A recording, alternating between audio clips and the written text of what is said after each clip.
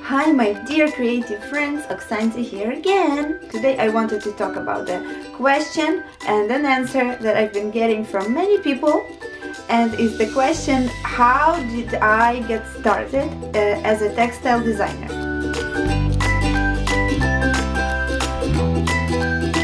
I wanted to share my experience of how it worked out for me, how I started, and moreover I wanted to talk especially to people who are self-taught artists and designers. As me, I am self-taught. I have now more than 10 years of experience in this field, so I know how it is to get started and how it is to grow being a self-taught artist, and I went through all kinds of troubles, not the troubles but more of a mental blocks that I had about getting started. So I wanted to share once again my experience here, hoping that somebody will find it useful. I have a master's degree in English and Dutch literature based on my education. Right after I finished 2 master's degrees in the same year, I know it was pretty crazy, and basically doing it in 2 different countries at the same time. I really wanted to dedicate my time to my creative pursuit. I really was feeling that I wanted to do something creative, to create some graphics, images, illustrations, and I somehow transitioned and decided to do illustration work for a little bit while I was looking for interpreter work. That's what I wanted to do in the Netherlands.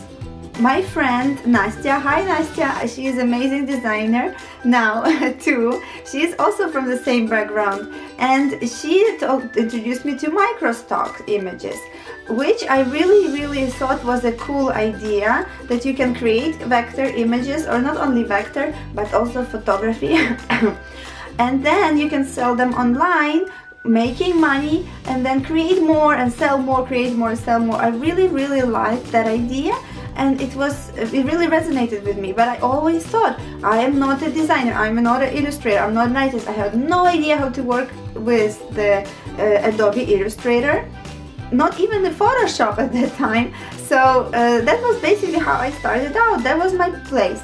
So what I learned at that time, what really helped me, was the story that happened when I created just a few images to get started, and I had to register on iStock Photo, which was at that time, 10 years ago, basically was the biggest brand in the microstock industry.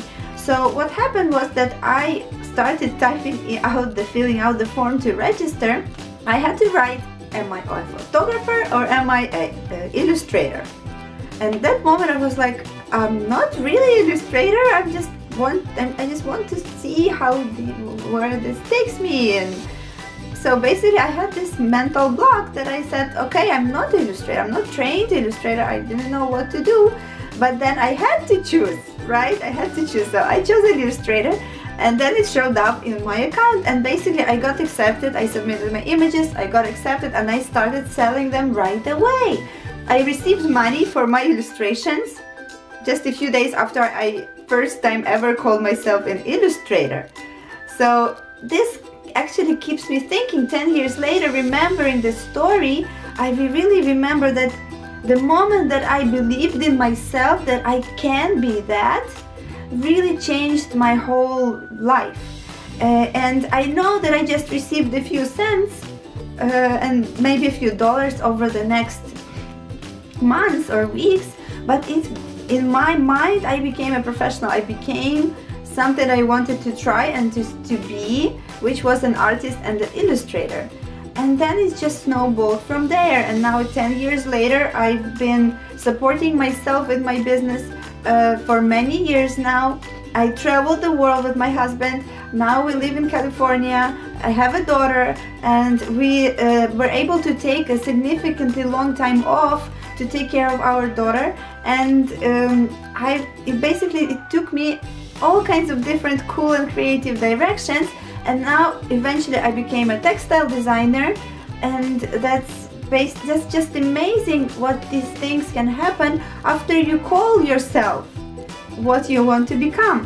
So now I want to get to the textile design side, since many of people are watching who want to become a textile designers or surface pattern designers, but this advice is also for other types of designers, or even for photographers or other creatives, videographers. What I would recommend, okay, let's do with the textile design. I would recommend you creating just a few patterns, just as whatever you can. I know that in the beginning it's hard and you're comparing yourself to all those designers who have experience, but I would just recommend take whatever you can do, create it to the best of your ability, put your vision into it, get the colors you like, get the shapes you like, get the topic that you really like, that you enjoy, and don't struggle with it too long. Just try and get it out, and then put it on a fabric. And this is how you can do it. You can go to the Spoonflower website. I will link it down below, and you can sign up, and you can basically order your own fabric. Order a few, try a few different types of things. It's not expensive, it's just a few dollars. One can be the biggest investment in your life if you really are excited about becoming a textile designer. And well, you will just upload it. It's pretty straightforward, and you can order it, your pattern, on the fabric. It will come to your home, you will open it up, and just try and see how it feels. Try and feel it. Do you have excitement about it? Do you see yourself selling this fabric? Do you see yourself, maybe not in particular your very first ones, but over time, you know, see it as a journey. And it will work out for you if you kind of try and realize yourself and envision yourself as what you want to become. For example, a textile designer. The same way with your patterns. When you create art, at least that's based on my experience, I see it first in my head, and then I basically match it on paper or a computer screen. I kind of match my vision to what I want to create, and it's actually a pretty cool process, but you can do it with yourself. If you are struggling with this moment, like, but I'm not taught, I'm not professionally trained, but I cannot do this, I don't know Illustrator, I don't know this, I don't know that.